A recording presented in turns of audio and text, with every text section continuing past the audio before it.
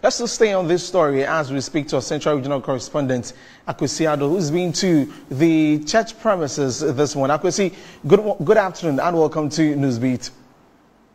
Good afternoon, Desmond. Great. When you went to the church premises today, I mean, what really did you find out? Were members of the church in their numbers, as always the case has been?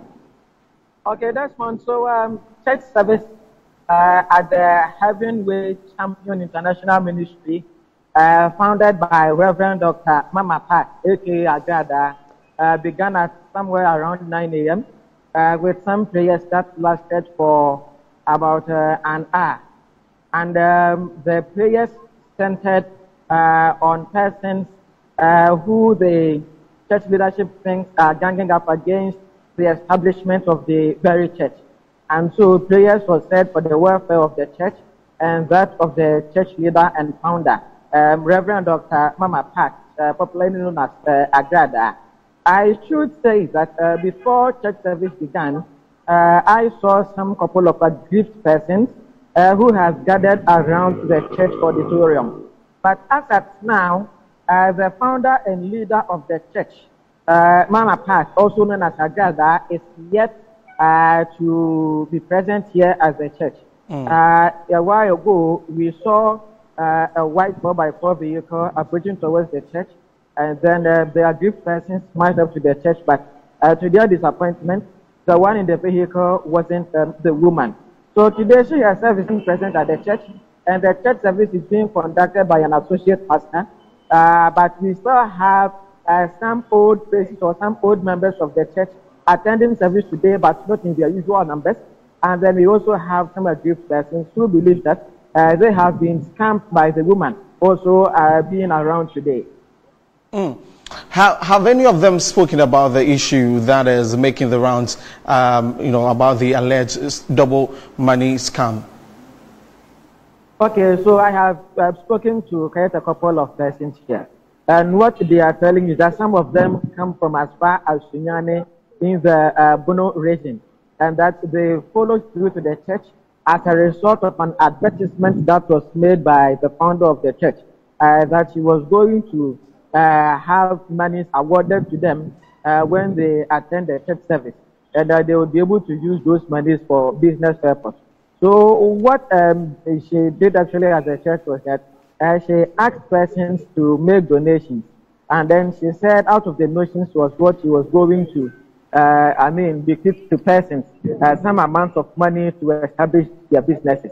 So for instance, if you sent 200 cedis as offer fee, she said she was going to double it up and then give you somewhere around 10,000 Ghana cedis for your business. So after taking those offer fees, and then she gave some money to persons who are perceived to be old members and known faces of the church. And then those who came from far or those who are new at the church couldn't get some. So those persons who had visited the church for their first time, but yet made some donations and without getting any amount of money given to them by the founder, got angry, and then they began to, share their frustrations. It has become quite difficult for some of them to even have transport fares back to where they came from. Okay, so I also want to know if there's been the police around the premises this morning. Have you spotted the police there? Okay, so I have not spotted uniformed police officers here, but what I've been gathered so far, there is the presence of personnel from the intelligence unit of the police service here, trying to put pieces of information together. So I'm very sure that it forms part of the reasons why Nana Agradaa or Mama Pat has not been at church today. She may be thinking that she might be picked up when she shows up at the church premises today. Agradaa for the report there. I will come back to you for more on that. That was our Central Regional Correspondent, Agradaa. And, well, just so you know, church service was on today, and he has some excerpts or some sounds from the service. Yes,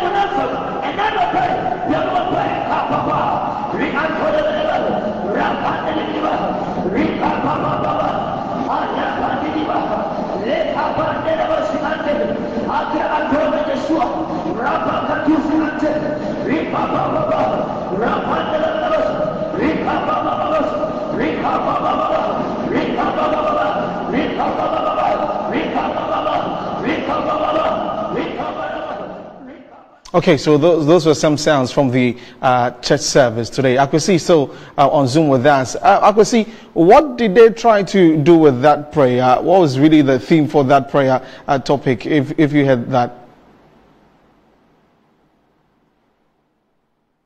That's one. So the prayer topic mainly focused on some persons who were perceived to have been sent to the church to gather information. Some prayers was also said against leadership of this country who may be ganging up against the establishment of the church.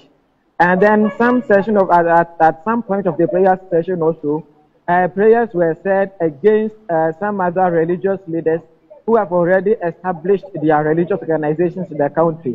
As the church leadership and members perceived or they believe that some persons are ganging up against the church.